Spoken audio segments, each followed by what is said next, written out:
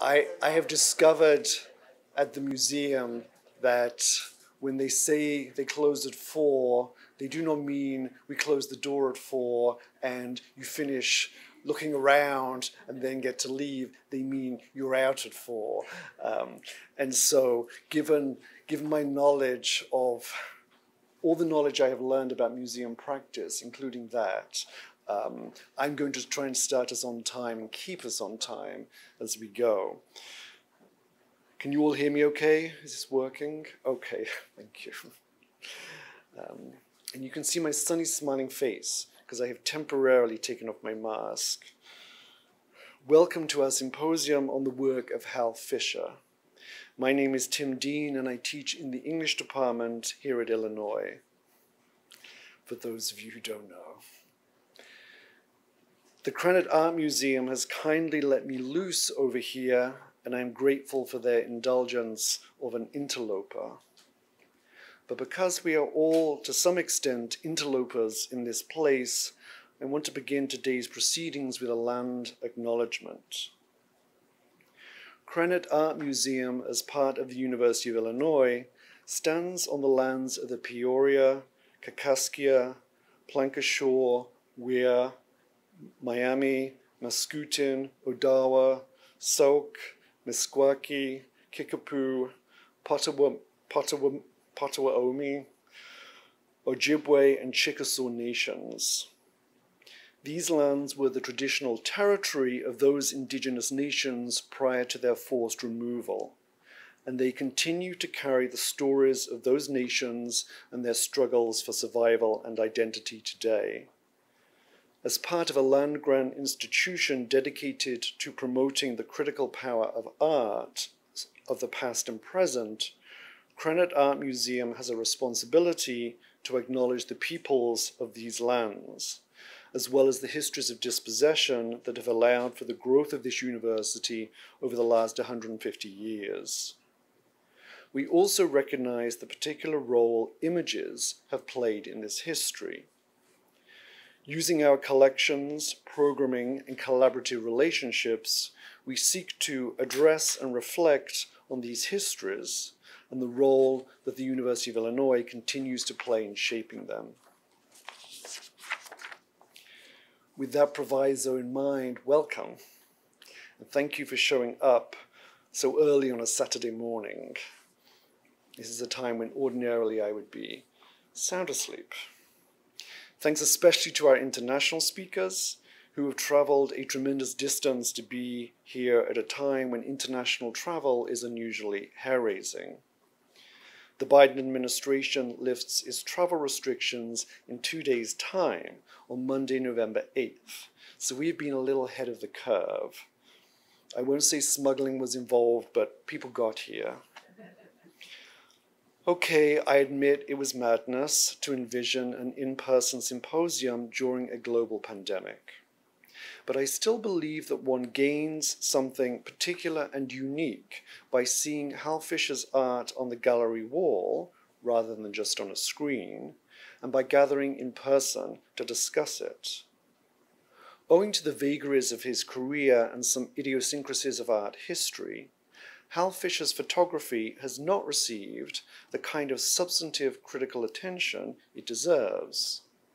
This symposium and the exhibition it accompanies are designed to redress that deficit. We are extremely fortunate to have Hal present here today, and I'm grateful that all the brilliant scholars whom I invited to discuss his work said yes immediately. That tells you something too. Despite its being produced in the 1970s, Hal's photography has not been discussed in this concerted a fashion until today. We are in for something exciting and truly new. And I have a little bit of housekeeping I need to do.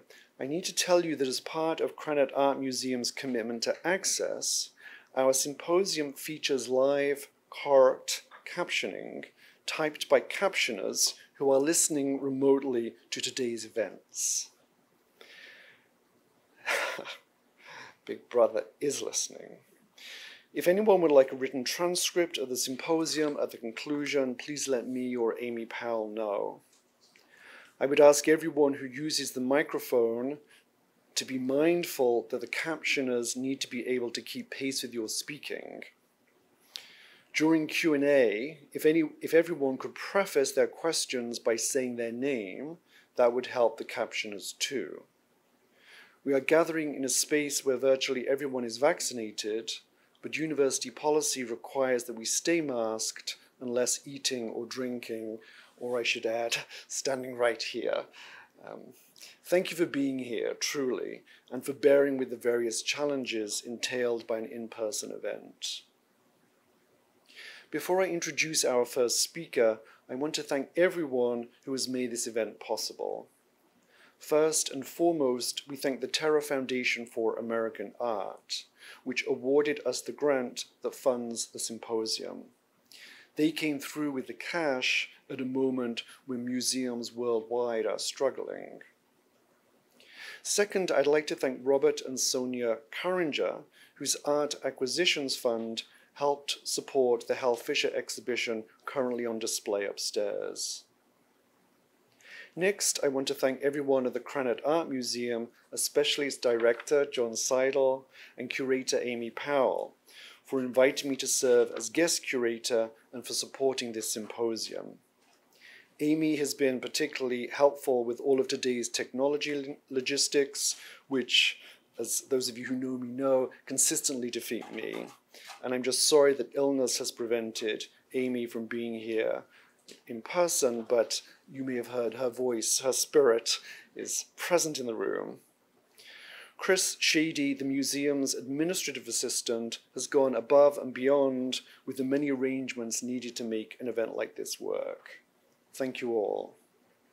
My colleagues in the English department's creative writing program, especially Corey Van Landingham and Jodie Stanley, have been wonderful collaborators in using Hal's photographs as inspiration for an ekphrastic poetry competition run by our local literary magazine, Ninth Letter. You will hear more about this from Corey before the lunch break, but I wanted to thank those colleagues for all their help, and to give a shout out to Caden Henningson, a doctoral student in the English department, who has used his fabulous trans-queer letterpress, which is called Meanwhile, to produce handmade broadsides of the winning poems. Finally, I need to acknowledge the James M. Benson Professorship at the University of Illinois, which generously supports all of my work here. Mr. Benson is still alive, but he maintains an enigmatic distance, and we have never met. He went remote before the pandemic. Now I'm about to introduce our first speaker, who has just left the building, who has just run out of the room. So I wrote this for him to hear, and he has just left. What can I do?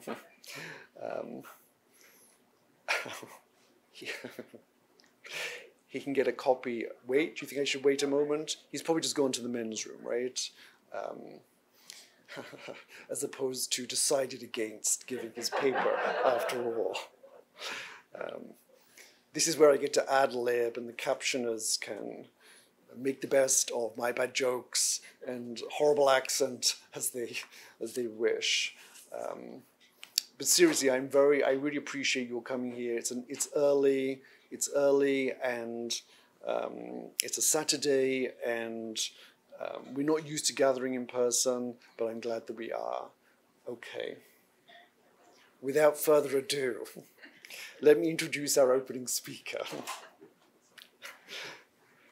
After some heroic travel and maybe a trip to the bathroom, Dr. Peter Rehberg joins us from Berlin, where he is head of collections and archives at the Schwules Museum. He holds a PhD in German literature from NYU and has taught at Cornell University, Brown University, Northwestern, the University of Texas at Austin, and at our neighboring institution, the University of Illinois at Chicago, where he served as Max Cade Professor in 2018.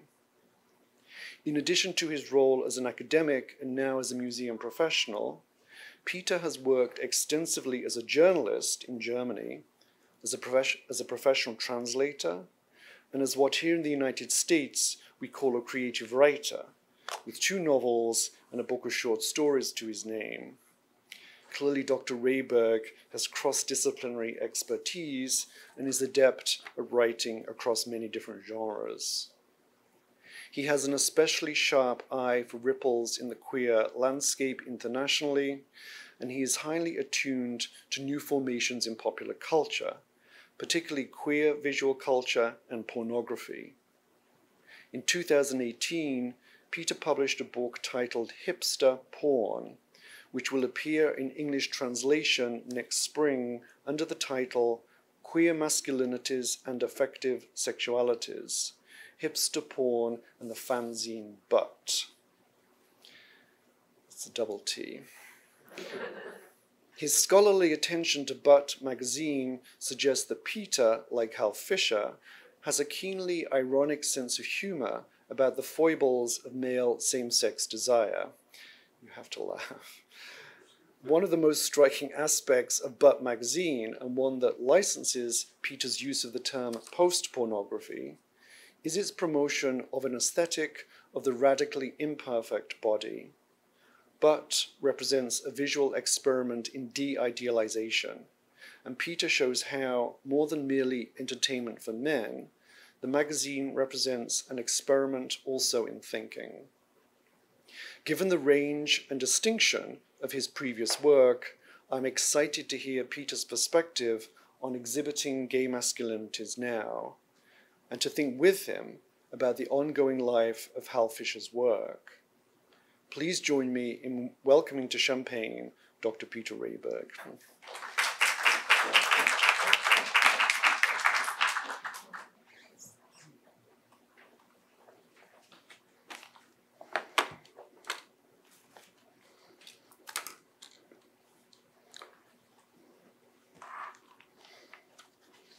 Thank you.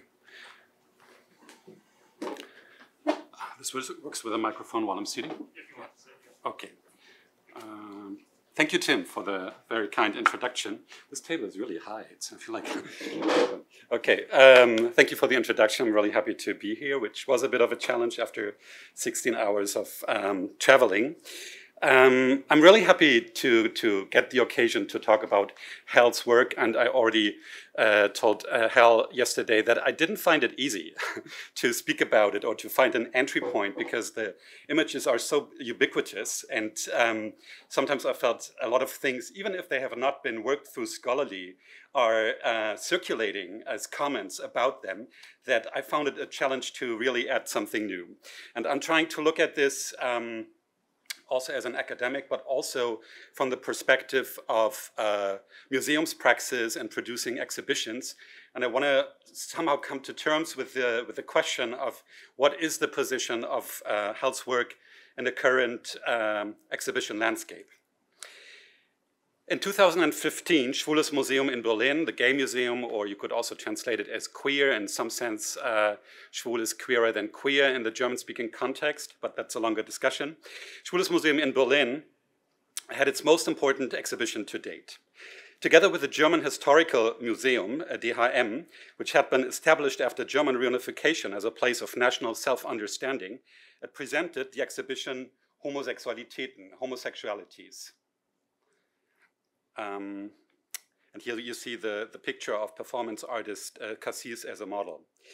In the DHM, the historical part was shown, the history of Magnus Hirschfeld's Institute for Sexual Sciences and the history of Paragraph 175 in Germany, especially its consequences during the 12 years of Nazi rule, for example.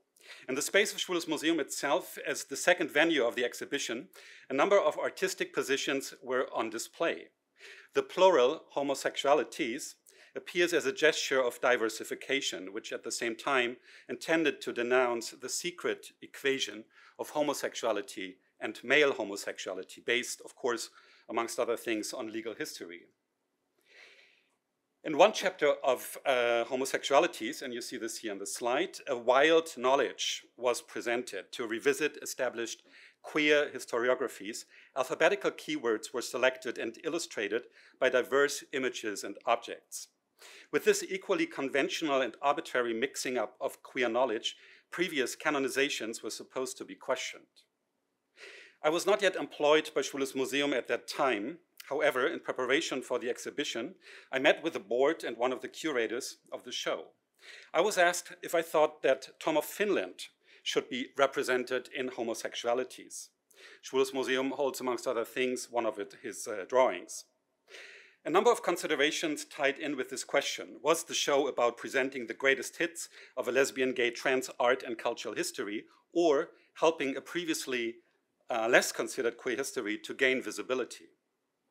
Did the exhibition have a national or, as it is often the case for queer exhibitions, a transnational focus? Was it aimed primarily at a mainstream audience or at the LGBTQI community? The decision of the curatorial team was against Tom of Finland. Hal Fischer was not in the exhibition either.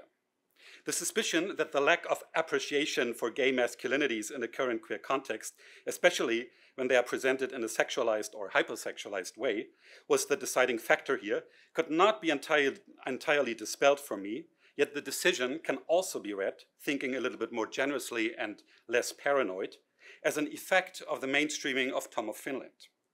Tom of Finland had become so popular that there was no need to give him a place in a queer context. He was already everywhere else. To say that Tom of Finland is part of a gay canon is an understatement. Beyond a queer reception, his drawings enjoy pop cultural ubiquity and are part of the archive of 20th century Western art. They are part of the MoMA collection. Recently, Tom of Finland's work has also been shown, for example, in 2 major exhibitions in Berlin. And most importantly, perhaps over the past 25 years, several books have been published by Taschen, including The Art of Pleasure in 1998 and Tom of Finland, XXL in 2009. Hal Fischer has not yet received this kind of honor, I mean, being published by Taschen, although I think that would be a great idea. However, his work is also famously represented in MoMA's collection, and no contemporary exhibition on masculinity is without it. Such as the major exhibition Masculinities, Liberation Through Photography, that ran in London and Berlin in 2019 and 2020 and just opened in Antwerp, and where Fischer is represented by several photographs from the gay Semiotic project. Tom of Finland was not here. Now there's the big Hal Fischer work show here at the Krannert Art Museum, with more stops to come soon, hopefully. I compared Tom of Finland and Hal Fischer here at the beginning of my talk to think about the images of gay masculinity in current exhibitions. Which artists have managed to become part of the international exhibition business? Where are they exhibited? Is it possible to make a meaningful distinction between mainstream and queer here? What place do Hal Fischer's photographs have in a queer context? How can we assess the cultural and or subcultural meaning of these images today? These questions all need further discussion. My attempt here is to start thinking about how to address them.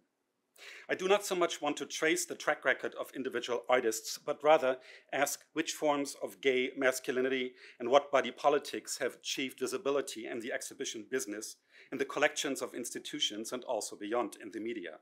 Under what conditions and to what ends? In terms of exhibition politics, I want to suggest that the clone, which after Stonewall had become the guiding image in Western urban gay scenes in the 1970s, has made a career for himself. It is true that an exhibition like Masculinities, for example, is dedicated precisely to the diversity of masculine styles, which demonstrates that an alternative tradition, ranging from Walter Pfeiffer, Peter Huja, Mark Morris Road to Wolfgang Tillmans and Paul Sepuya.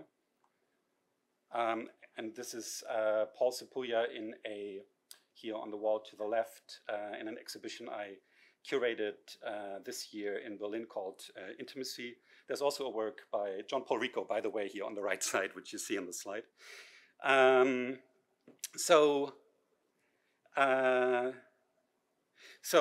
Morris Road, Tillmans, and the others, and Sepuya follow less the codes of a sexual gay infrastructure, but puts, for example, male vulnerability into the picture. And this tradition has without question found its place in the history and art and photography as well. But the masculine glamour of Tom of Finland and Hal Fischer, whose representations of masculinity are as unambiguous as they are self-reflexive, surely defend their regular place here and have gained mythical status. What explains the success of a certain gay style and body type? Why have clones made it into the museum? What meaning do they produce in today's cultural and political landscape? The centrality of the clone figure in their works makes it useful to draw some parallels between Hal Fischer and Tom of Finland. However, the differences between the two should also be looked at. The most obvious of these have to do with the differences in artistic technique. Drawings on the one hand, black and white photographs on the other. Consequently, the, albeit historically identifiable, depiction of sexual fantasies on the one hand and the documentation of a socio-historically specific lifestyle and urban settings on the other. Hypermasculinity through exaggerated, improbable physical proportions in Tom of Finland, a realism of almost average bodies in Fischer's work, for example, also in contrast to the sculpturally staged bodies in Robert Mapplethorpe's work.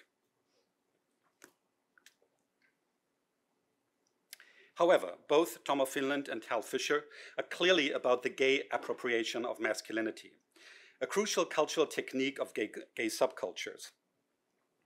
In the exclusive universe of Tom of Finland and Hal Fischer, whose archetypes, to use Fischer's language here, also owe much to the male-male communities of the cowboys or of the bucolic utopias of Whitman and Thoreau from the 19th century, or the biker gangs after World War II, flamboyant drag gestures have no place.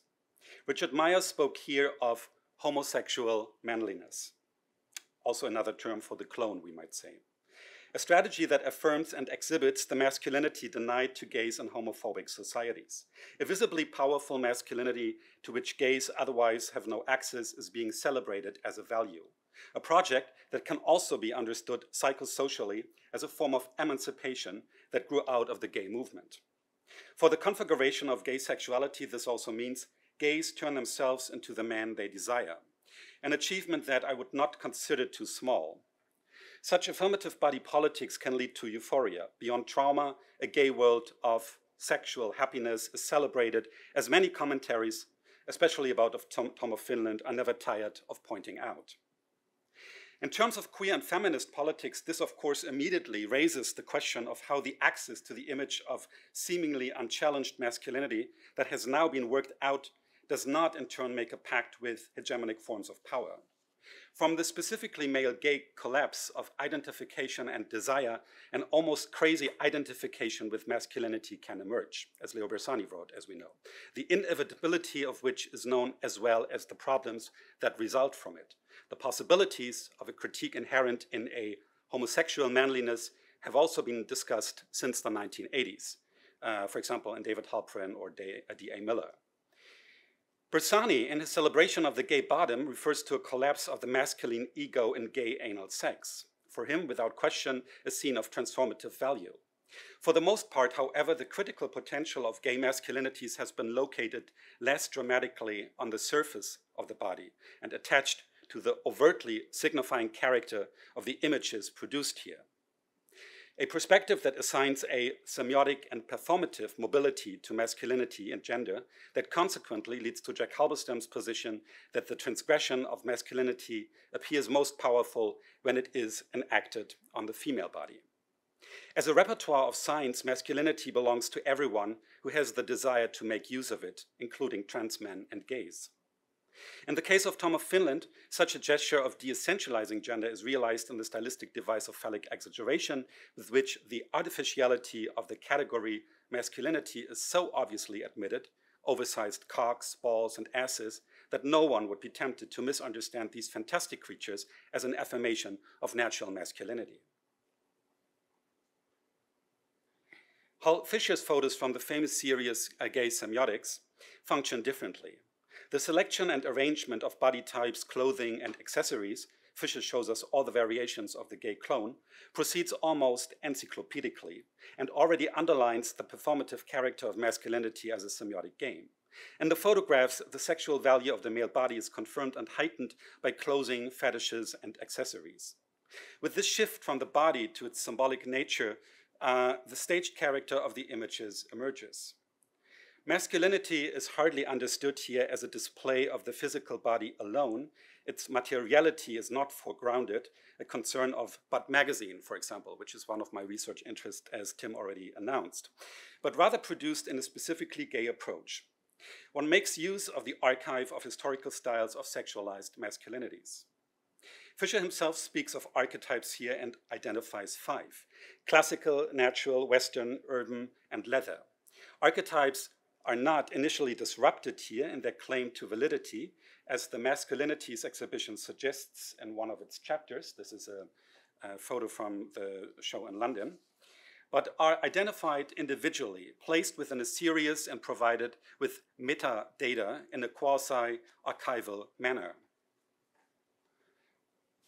The non-linguistic sign language of the clones is deciphered. With this decoding, a distancing is inscribed in the image in a kind of modernist gesture that both encourages imitation and thwarts the claim of authentic masculinity precisely through the instructional character of the images. Jonathan D. Katz comments, quote, Hal Fischer gives the game away entirely when he offers the viewer, tongue firmly in cheek, a primer on gay male socio-sexual codes, end of quote. For the clone documented by Fischer, both characteristics are decisive. The recognizable semiotic character of the gender design on the one hand and an insistence on masculinity as an erotic value on the other, and which appears to be non-negotiable, but is precisely the reason for the explanatory effort that is made here. Fischer's essay accompanying the picture in Gay Semiotics says, quote, 2 aspects of gay culture are analyzed here. First, the male fantasy, archetypal gay images as they appear in both gay media and gay urban enclaves. Second, the invention of a semiotic mode within the gay community, end of quote. This combination of intentions in these pictures also reflects a specifically gay state of affect, for it is not least gays themselves who benefit from the deconstruction of masculinity. Masculinity is unconditionally affirmed as the currency of gay desire and at the same time made accessible to gays in an eclectic conception beyond natural authority. The designs of masculinity in Tom of Finland and Hal Fischer accomplish the feat of gloriously staging masculinity without simply repeating naturalized hetero masculinity. The supposed contradiction of masculinity and artificiality is being negotiated through the techniques of masculine drag. Hal Fischer's work does not submit to the spectacle of sexual pleasure that characterizes Tom of Finland's drawings and marks the kinship with pornography. Rather, Fischer's photographs and gay semiotics provide the technical preconditions of a gay desiring machine, its possibilities of interconnection. Fischer shows visual signs whose functioning is explained by inserted texts. This is what you have to do in order to become a gay clone. In this way, the pics are also the document of a transition from pre-clone to clone. The men have done their homework. Now they're ready for action. The action itself we don't get to see. The mapping of the code has a very concrete use. Signifiers exist for accessibility, Fischer writes in his essay. With the signifiers of gay fetish fashion, a language of desire is articulated that is purpose-bound.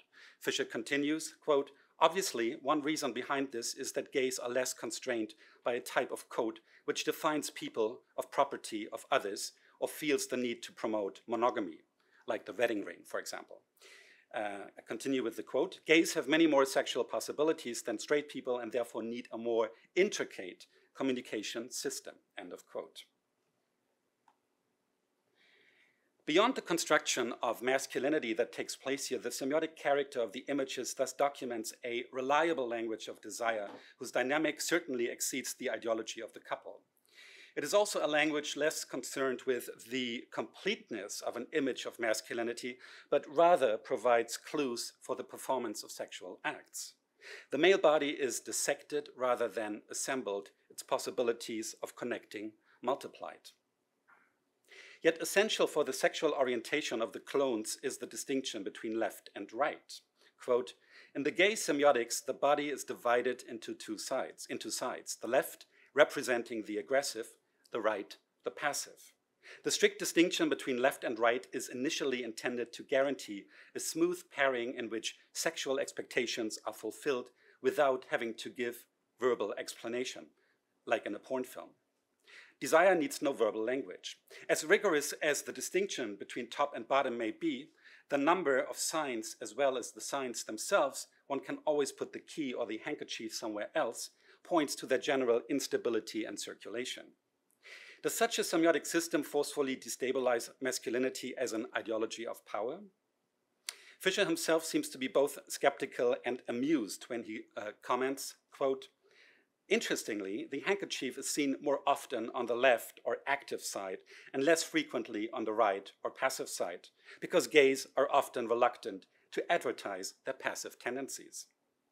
The structurally pluralistic hanky coat can be used to maintain the facade of a more unchallenged masculinity being a top and not a bottom, but at the cost of being left empty-handed or unable to play the desired role in sex." Fischer's images are a document of the post-Stonewall and pre-AIDS Western gay movement, which is part of what constitutes their mythical status. Without question, Fischer's unique document of the construction of homosexual manliness prepared the possibility of deconstructing masculinity within queer theory, a project that until today has received far less attention than the culture of female masculinity, for example. In my mind, Fischer's work is at least as important as Esther Newton's Mother Camp. While having become the default mode of gender studies, the critical value of the performativity paradigm has also been called into question more recently, in parallel with its disciplinary triumph. I will only briefly mention one perspective here that seems interesting to me for assessing Fischer's somewhat contradictory position within the contemporary visual culture. In her analysis of the career of the label cool in US pop and youth culture, Shannon Winnebst has pointed out the all-too-smooth compatibility of performative appropriations of bodily styles and gesture and market-conforming commodifications.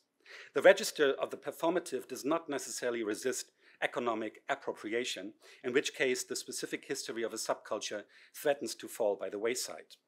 In the case of Winnebst's analysis, the history of the persecution and discrimination of Black people in US society and forms of resistance against them as expressed through a Black culture of the cool. In the pop cultural circulation of coolness, few or no traces remain of this.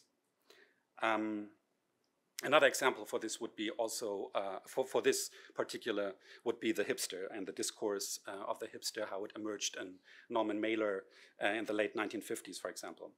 Attitude and gestures alone cannot fulfill this task. Here, the dynamics of performativity are a vehicle for an incorporation into the mainstream. On the one hand, it is true that Fischer's images resist such a form of appropriation through their obvious reference to gay sexuality and history, especially in the texts. Gay history itself hardly threatens to disappear with the circulation of the images, at least not as long as the written explanations are being kept. Yet, their illustration of the construction and deconstruction of masculinities also becomes the prerequisite for their popularity and in museums and in media culture, I think. Does the clone made a similar career as cool? In the last section of my talk, I want to further explore this question. Even before you give away the secret of enacting desirable masculinity by explaining its code, the display of male bodies and nakedness alone does its work of questioning male authority. If the phallus can only exercise its power unrestrictedly as long as it is not shown, exposed masculinity leads to a break with a visual tradition that understands the man as the bearer of the gaze and the woman as its object. The job of reversing this visual order falls to feminist critique as much as to gay men. Quote, long before the current women's journals began picturing naked men as sex objects, gay magazines were exploring aspects of male eroticism, Fischer writes. 45 years after Fischer's work and after Laura Mulvey, the question can be raised about the yield of a gay and feminist visual politics that has worked to destabilize a sexist and homophobic regime of the gays. How effective has such a critique been? To what extent has it been represented in the public sphere? Chris Haywood is optimistic in his essay in the exhibition catalog of Masculinities. Quote, if masculinity works best when it is unnamed and unseen, then this exhibition uncovers and shines a light on the ways in which being a man and having masculinity can otherwise be thought about, affirmed, practiced, and contested, end of quote. Wolfgang Tillmans, in a discussion of Butt magazine, for which he was a signature photographer, as Bruce LaBruce writes, notes that he still considers this project unfinished. Pictures of naked men always serve a purpose, Tillmans says. Jonathan D. Katz contextualizes this gay, queer, or feminist cultural work. For him, the work in the Masculinities exhibition, which includes Hal Fischer's gay semiotics, are characterized by a general transness. He writes, every work in this exhibition, talking about masculinities, is trans-masculine. If by that we mean that they examine masculinity critically, underscoring its unnaturalness, its constructiveness in and through the social. Katz adds to this by now almost commonsensical argument in a way that seems to me to be crucial. But this queering of masculinity would have remained a largely subcultural project, an aspect of queer culture alone, were it not for the fortuitous convergence of this new critique with a seismic shift in the image of masculinity and dominant cultures as well, end of quote. No longer an exceptional subcultural position, as it was for Fischer 45 years ago, transness is understood by Katz as a general condition of masculinity in the present, a discursive constitution that has spread through social and cultural history and affects the bodies of trans men as well as of cis men. Western societies have deciphered the cultural techniques of producing masculinity, like Fischer, and translated them into an accessible principle. Similar to Winnip's reading of performing coolness and Katz's reading, this means the acknowledgement of the visual coding of the male body has become mainstream. Codifiability paves the way for commodification. 21st century capitalism offers commodification of the male body as well as the female body. According to a general principle of transness, the male body exposed to the gaze and classified would be both constructible and consumable. Producibility and consumerability are the principles of a saturated masculinity, as John Mercer has diagnosed for pop and porn culture as a general diversification of masculinity. Without question, such a culture of masculinity is a gain over historical and political cultures that still aim to enforce the truth and the claim to power of a masculinity that pretends to be able to follow the imperative of authenticity without question. Contemporary political cultures offer enough examples for the return of the strongman. Moreover, queer and gender studies themselves, and especially the forms of activism they produce, are not immune against the essentializing effects of identity politics. A reminder of the fundamental constructedness of gender, masculinity in particular, from 45 years ago, seems politically like a very timely and needed gesture. Therefore, I would not easily tick off the critical potential of images of masculinity that openly admit the fact of their constructedness, even if it is a critique that in the meantime also serves the rules of the market.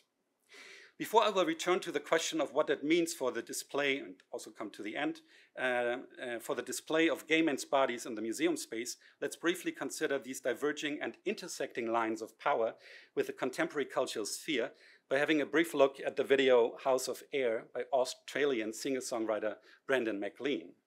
He acknowledges the fact that Fischer's work, by the way, that was banned from YouTube but is available on Vimeo, and there was therefore a longer discussion around it.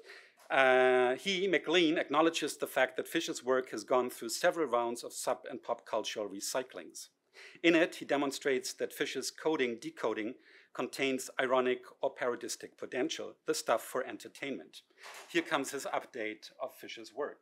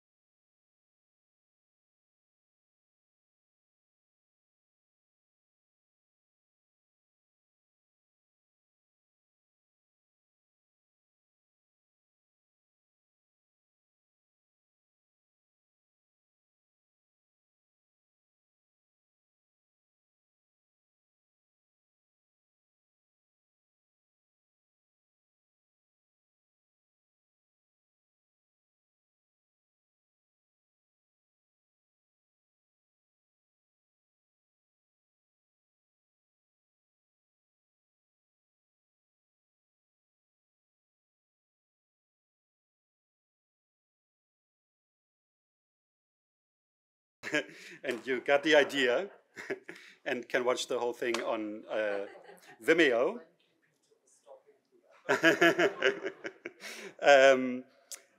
The video, the video House of Air by Brendan McLean turns Fischer's lexicon of gay sex into the material for parody.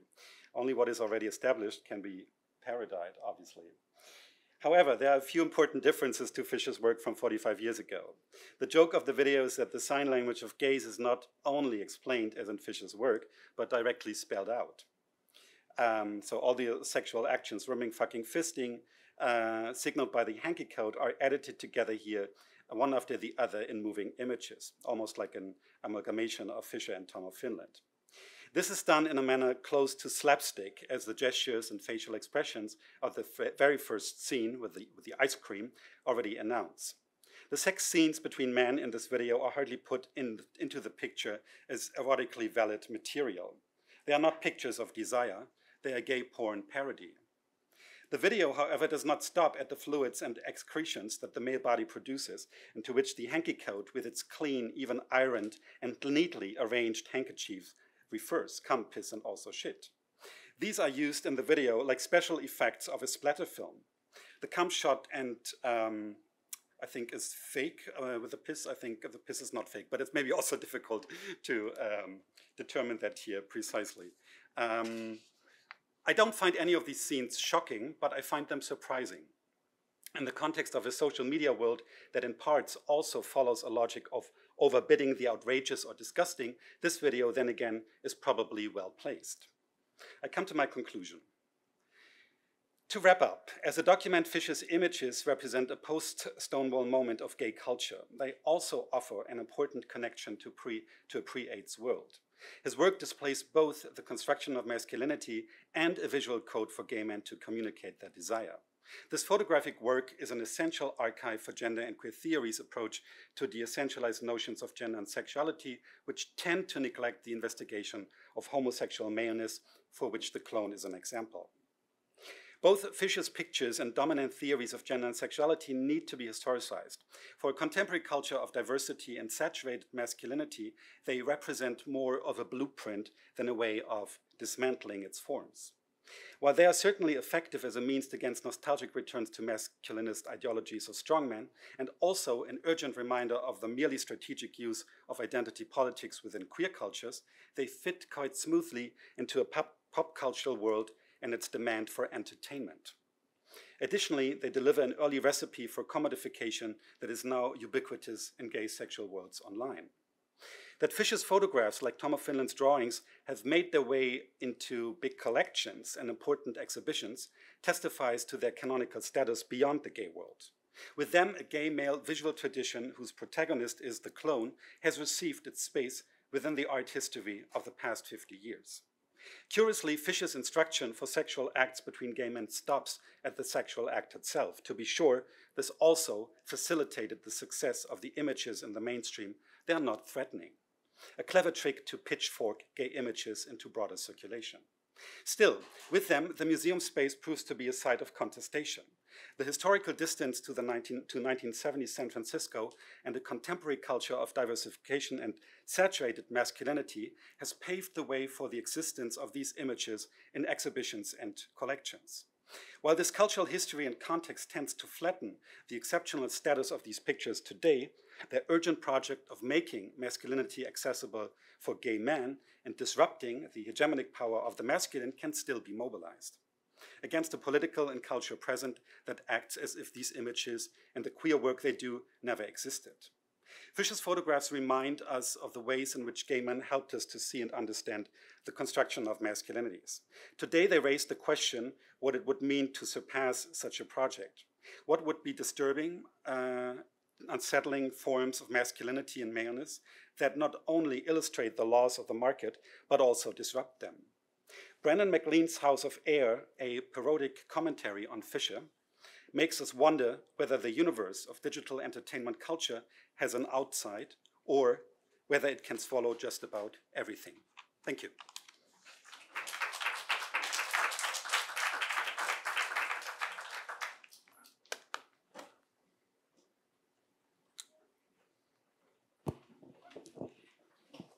Thank you, Peter. That was a fabulous presentation. I have many thoughts, but I would like to open the floor to questions, and I'm going to bring this microphone to you for your question.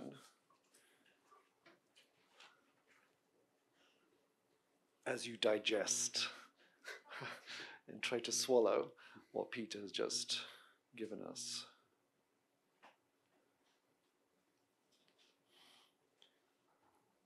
I mean, I found it, Peter, incredibly useful what you were saying in terms of thinking historically about the difference in the 1970s, the moment, that moment where we were in gay culture, in sexual culture, and where the broader culture was in the 1970s when Hal produced that work, and how it signifies now.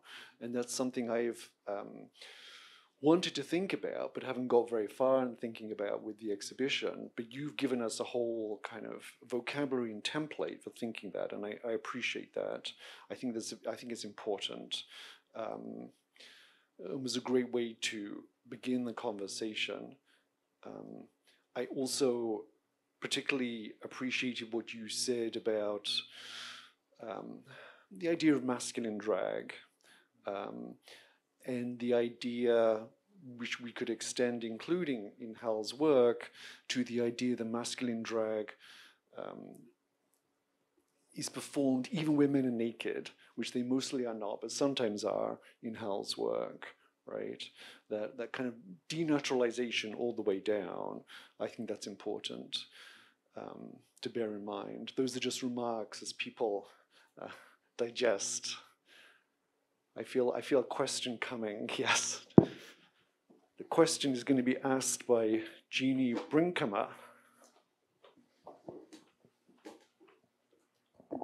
Thank you, Tim, and thank you, Peter, for this talk, which I really enjoyed, and we've already spoken about the video, which I think is interesting to the end, and it sort of comes to its culmination, scatological. Okay. I was just like looking at Tim. And formally, yes.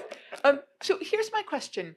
You had this really interesting comment that in Hal's work, it's not about sexual pleasure, it's the technical precondition of interconnection. Yeah. So I want to sort of sit with that for a moment, and then also think about House of Air, which is clearly coming from the moment of the PrEP generation, right? So what we're missing would be a generation where we might see something like fisting, but it would be in a pedagogical context, right? That's what porn might have looked like in the 80s and 90s, pedagogical with the specter of health and death, sort of coloring what it means to instruct in safe or safer practices. So I guess my question is, if all we have is the precondition for interconnection, and then later we have the parody of porn, where is there a site for pleasure? Like where does that go? Does it have to go to the pedagogical sort of pornographic moment, which itself is so tinged with trauma and anxiety, but also care and kinship? Or does it have to go somewhere else altogether? Thank you. That's a brilliant question. I mean, you know, my first attempt would be to respond to that with the history of pornography and pornographic aesthetics, because as we know, starting particularly in the 80s and all through the 90s, we did have a certain style of masculinity within commercial porn that emphasized the health and the fitness of the male bodies, right? So that the specter of AIDS would be completely removed from this offer of visual pleasure. So, which again testifies to your, or which kind of underlines the problem that you have been pointing out, you know, that there is a gap between these two forms of representation, and the commercial porn is not really delivering either. So I have to think about this a little bit more, but in my universe and my gay and queer world, Butt magazine. This sounds a bit cheap now that I'm coming up here with Butt as the solution to this question. But Butt magazine does some of this cultural work for me, and it does that. Well, it does that because it manages to move away from certain visual regimes of a pornography, of fitness, of the 80s and 90s, and after the introduction of combination therapy in 1996, it was possible to have a different understanding of the male body and of male desire and of male intimacy. So I think that the catalog of pictures that Butt offers us is a direction to go if we want to pursue that question. Question being asked by John Rico. Hi, thanks, Peter, for that great presentation. Kind of conflating Jeannie's question with Tim's remarks, it makes me think that this precondition that you're talking about, which I think actually has something to do with my talk on the prefatory, has a historical dimension. That there's a way in which the 70s represents that precondition of sex and sexuality, a return, post-liberation, pre-AIDS, that is happening now, maybe enabled by certain things. So I wonder whether you see, even this exhibition and this symposium as part of a more general turn to the 70s these days. I think this point has been made in other contexts, right? There does seem to be this kind of turn to the 70s, and I wonder whether that itself becomes, that there's the,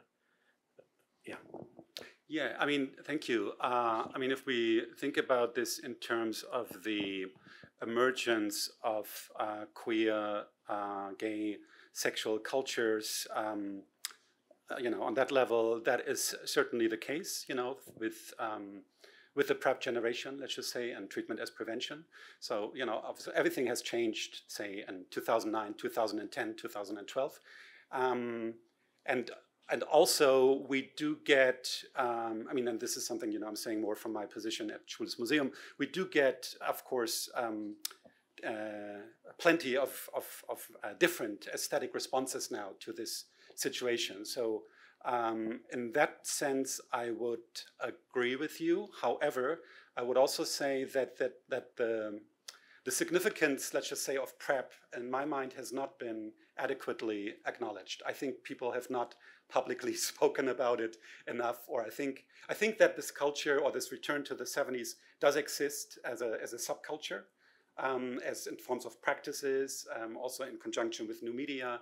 Obviously, the whole question of pig subjectivity, the whole question of chemsex, and these are different strains of this phenomenon, but this is something Joao has probably more to say about. I think that is true, and that is a reality, a historical reality right now.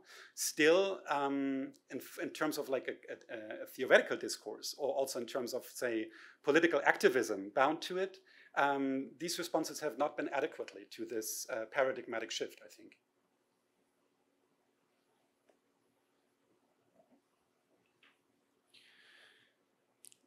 John's question helped to articulate a dark sense that I have had recently, which is that despite all the agency and work that I individually have put into the exhibition and into this symposium, I have had a feeling that I am somehow emerging as a kind of what Antoinette Burton calls a symptom of culture.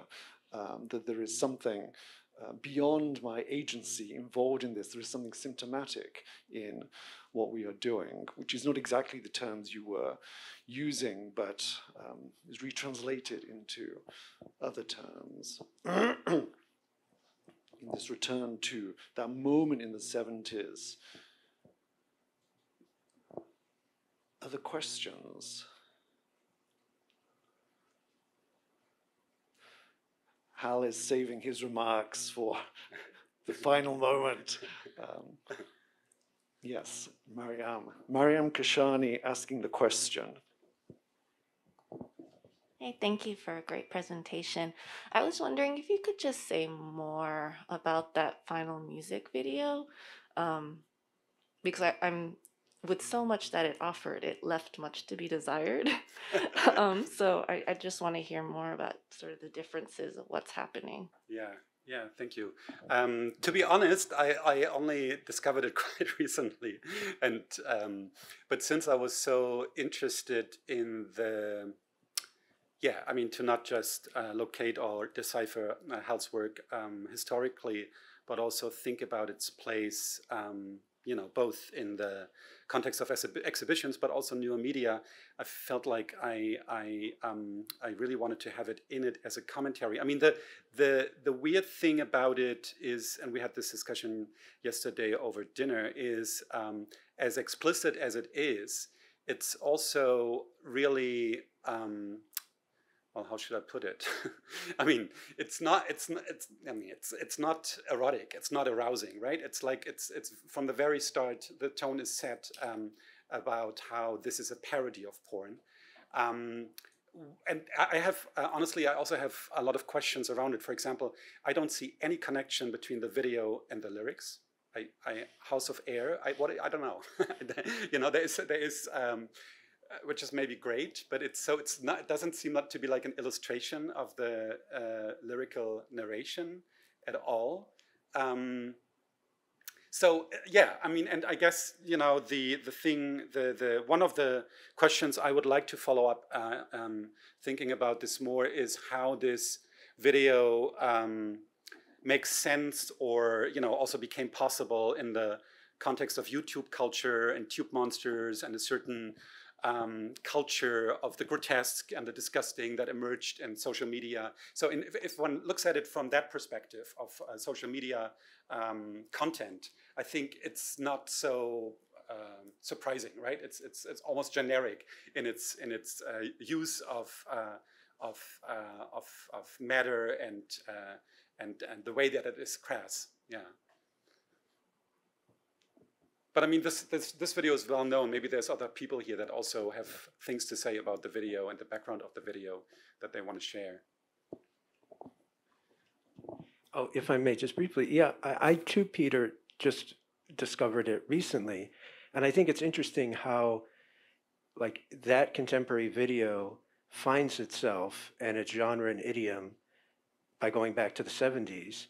But for some of us of a certain age and orientation, we find the contemporary video through Hal's work. Yes. You know, it was only by preparing for my talk that I discovered the video. You know, and that's because I'm clueless when it comes to certain kinds of... I mean, exactly the same so here. You know? I was talking to a friend over dinner about this presentation, and oh, there's this video, and you could, you know, while we were at the Chinese restaurant, he popped up the video and watched it. Could you say your name before you ask the question? Okay, Ian Wayne. Okay, two questions. First, you know, what do you think, from your point of view, what's the video trying to do? What the video is trying to do? Right, to promote or to publicize behavior, social culture, subculture, or something else? That's the first question. Okay. And then second question, we have been asking this question and never got the answer, and I don't think there's an answer. You know, where to draw the line between art and pornography? Okay, that's a big question. Let me try to say a few things about your first question. There was a moment when I wasn't sure whether the video is homophobic, whether the slapstick and the parodistic tone of it, you know, makes fun of gay sex in a way that is not really sympathetic. And I haven't fully decided yet. I think there's a possibility of a homophobic reading of that video. And also, you know, precisely in the ways in which it also avoids gay desire in a certain sense, right? So the well, in the context of my reading, I used it. I was mostly interested in the question, in the fact that such a parody is possible, you know, in the first place, so that Hal's work is so ubiquitous or has been so established in the way that it functions that you can top it by producing such a video. So that was the question I was interested in. How it circulates, what's the audience for that? These are questions I cannot answer. I don't know. About the second question. 30 seconds to answer the question about the distinction between art and pornography. I mean, I could quite simply say for me, porn is always art, but that's also not quite true. I don't know. Maybe we can chat about this later. It's difficult for me to answer that here, in just a few seconds. I just go back to the first question. People asked this before. I came from China, and I left China in the 80s. But when I left China at that time, homosexual was illegal. Not just illegal, it was a crime and a punishable crime. If someone got discovered had homosexual actions, whatever, behavior, and could be put in jail. That was before I left China for Oxford. I don't know what's the situation now. And then, so go back to your some other people's question. Historically, we know in this country, United States, and in recent, in 21st century, started the legalization of gay rights and so on and so forth. And then if the homosexual, according to your talk, some of them, it's a precondition, it's biological rather than social behavior. And then, do you see any difference or fundamental changes after in Western countries or whatever country, if the gay marriage and gay rights legalized? So is any difference before legalization and after legalization of gay rights? Yes, many. I don't know where to start.